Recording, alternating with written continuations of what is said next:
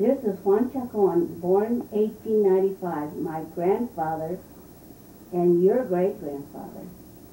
He died June 12, 1941. He was a character. He used to come down my house and he'd find a chair broken or something, he'd fix it even if it was with wires. But he liked to be fixing things. He's the one that sing to us on his knee, Indita, Indita, Indita. And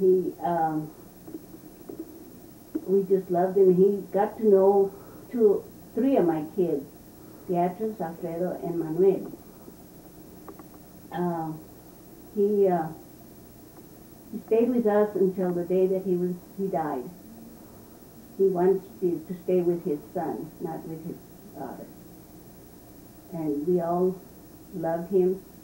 He was not too tall, but he was very spiritual man, high spirits.